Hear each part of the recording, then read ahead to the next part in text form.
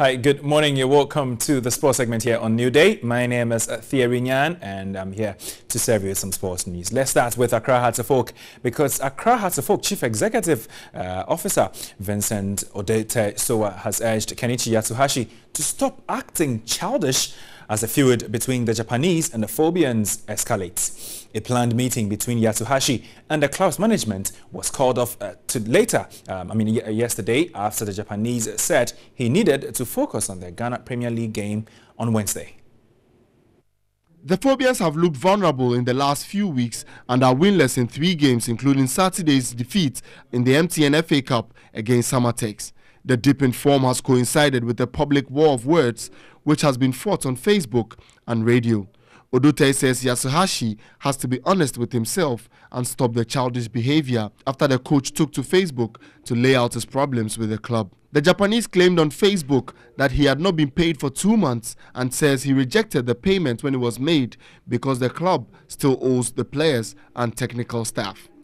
The comments have infuriated the Hearts management, with Odute leading the fight back.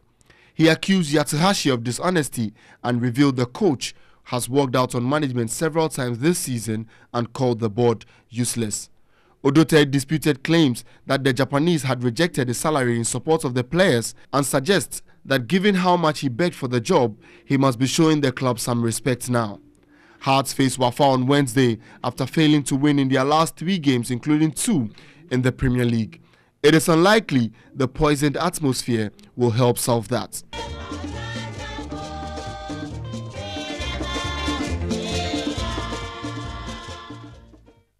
It is not only at Accra Hearts of Oak that we have drama in Ghana football.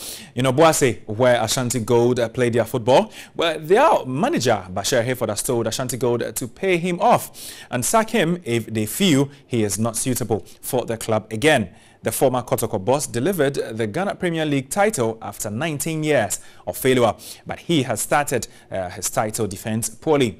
They have already been knocked out of the FA Cup and the CAF Champions League with pressure mounting on Hayford, but he refuses to take the fall alone and has told 3FM that morale in his side has dipped because players are owed salaries.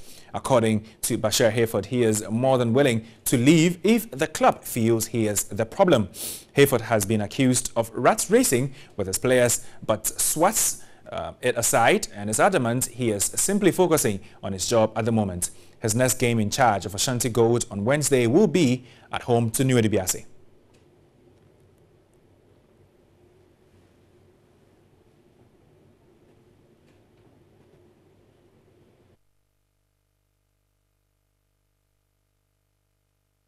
So that's it for sports with me, Thierry Nyan, here on NewDay.